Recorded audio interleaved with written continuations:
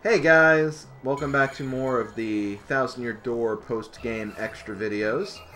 For this next part, I'm going to do what I promised you guys, but because of the nature of this video, it's probably going to be kind of short, and there's not going to be a lot of commentary either. This is going to be the showcase of not only all of my partners, but of also all of the Star Spirit powers. So, I'm just going to go through all of those, and with that, I'll be done with the extras as far as I'm concerned. Still need to grind coins for all of the other badges I need, but I think I got that pretty much taken care of. As you can see, I have over 400 coins, which should cover the cost of the last badge that I actually need. And hell, I can probably even get the last Super Luigi book, too.